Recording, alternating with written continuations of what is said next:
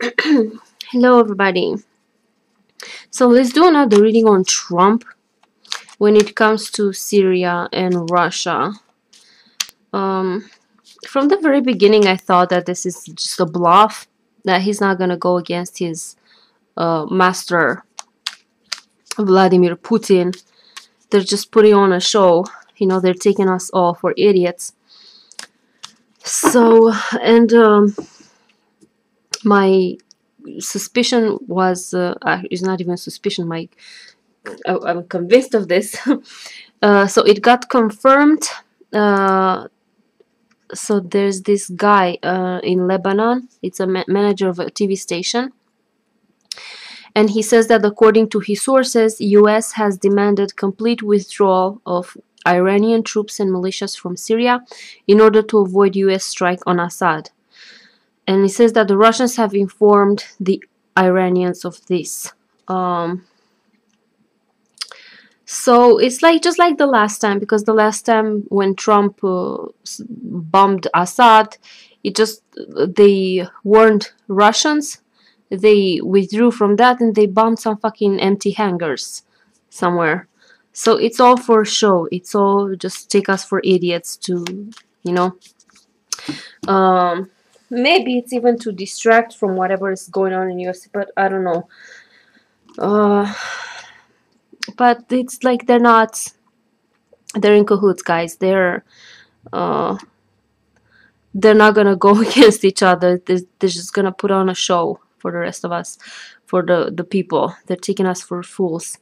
And again, now Russian TV is chattering about World War III.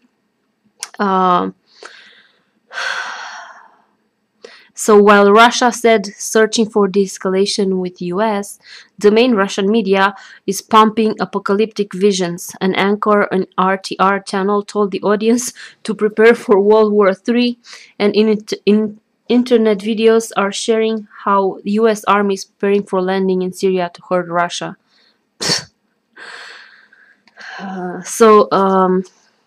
This World War III is about to happen. It's actually a Putin line, and in fact it's part of the Russian regime strategy for years. And Putin's, I'm quoting now someone, Putin's Russia has to resort to brinkmanship precisely because it is so weak. The USSR, the former Russian Federation, you know, had the GDP half of that of the United States, but right now Putin's Russia it's really small.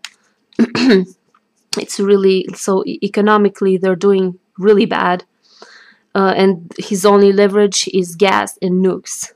So, and at least, according now, at least the USSR had the former Russian had a transnational ideology and a few half-decent allies. Putin's regime has neither. And also remember that Hillary would start the World War III was also a narrative that the Russian media, conspiracy sites, and also Trump campaign used during the US elections. So yeah, these people are taking us all for idiots, and they're just putting on a show. And they're just doing whatever the hell they want to do. Okay, so let's do a reading now. Let's see first from Putin's perspective. What's going on with him? What's going on with Putin? What's going on with Putina? Vladimir Putin.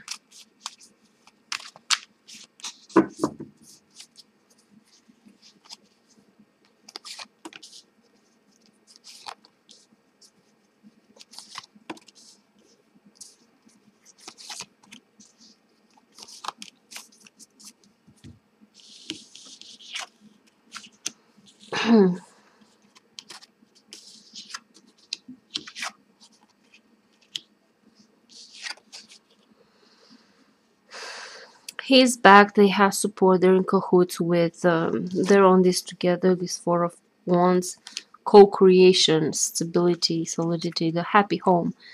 Putin and Trump, or you know, the alliance that they have there with Iran and everything. And at the center is money. is growing their money and power.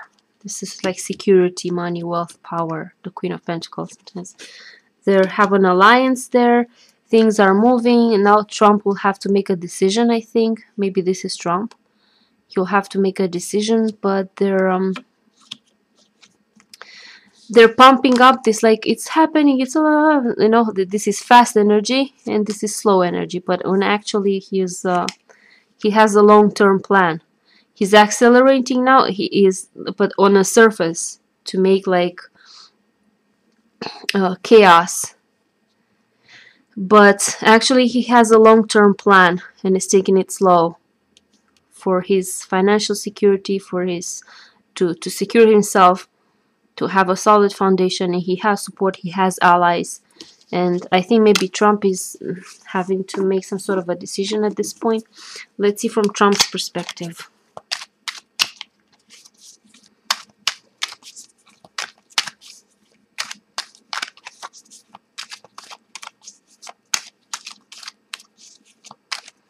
What's going on with him when it comes to Russia and Syria? What's going on there?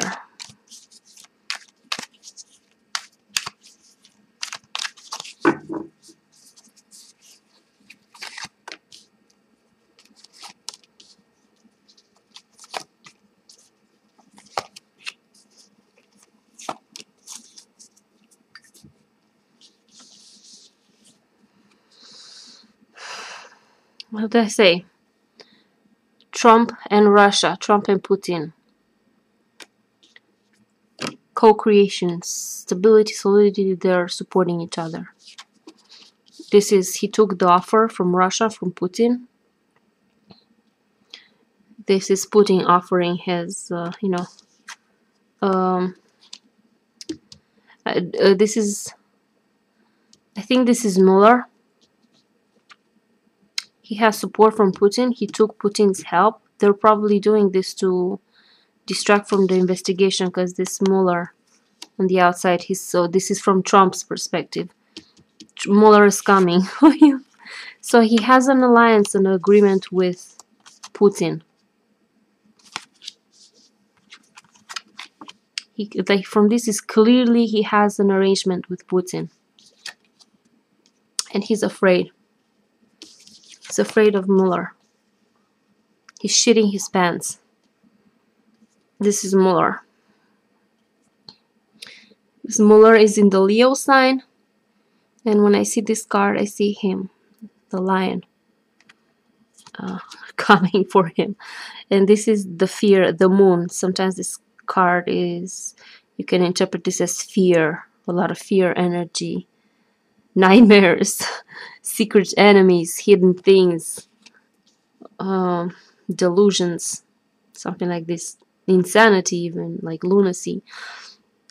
So yeah, so from this I see clearly that he's afraid of Mueller.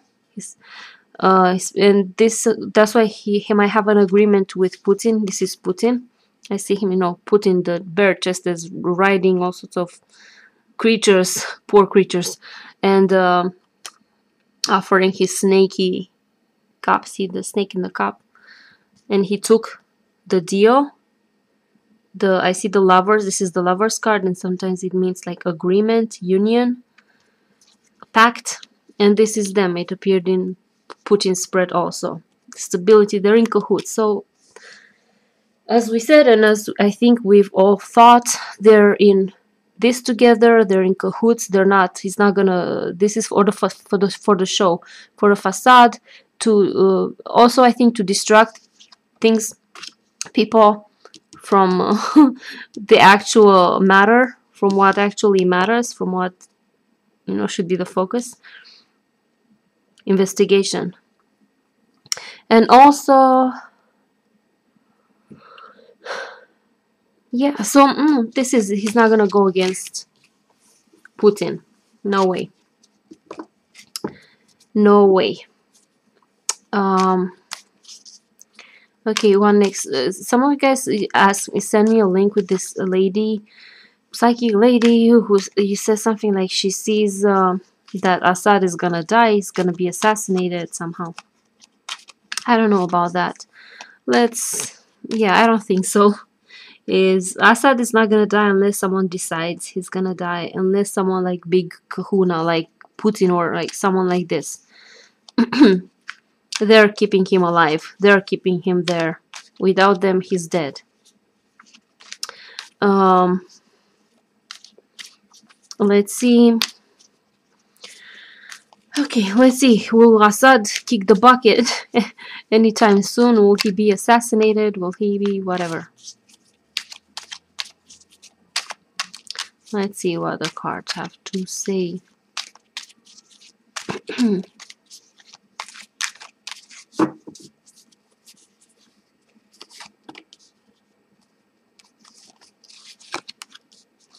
Oh, Assad, Bashar Assad. Oh. Jahash. Jahash means donkey in Syrian, and so sometimes Syrians, when they want to offend someone, they call them donkey. Jahash Assad. I'm actually offending the poor donkeys. They're cute and lovable. Assad is a like. I feel like I'm even offending psychopaths if I'm gonna associate. Like they're worse than anything. I think that Satan, the devil, is envious of the level of evil of these people. Anyways, let's see. Will he kick the bucket? I don't think so. No, I don't think so. I don't see any card. I mean, yeah, you never know. Maybe, I don't know, maybe he'll choke on something, he'll die choking on something, I don't know. From this card, I don't see a death for him. Whatever. So this reading was for Putin and Trump, and there looks like this the diversion, this whatever's going on with Syria, they're using it as a for show. It's all for show of Assad. They're all in it together. They're gonna just play war and scare people. And as I said, like Putin is pumping up the apocalyptic visions on mass media. They're pumping this shit up. He's probably wants to help Trump by diverting the attention from actually from Mueller and from all that stuff. And it's despicable. It's despicable to what's happening to Syrians and how it's just unimaginable. And this is gonna be it's gonna haunt humanity. It's gonna haunt us, because we should be ashamed for what is happening, for allowing this to happen, this genocide. And this is the most documented conflict of this century. It is the most, like, it's not the century, in the history of the world. There's never been a war that has been documented like this, filmed, practically fucking live streamed. So it will haunt us, and I don't know. I hope that we at least collectively learn something from this. I don't know. And be better somehow. Learn to be better. Anyway, so yeah, this was the reading for Trump and Vladimir Putin. They're putting on a show. So yeah, thank you guys for watching, and I'll see you later. Bye bye.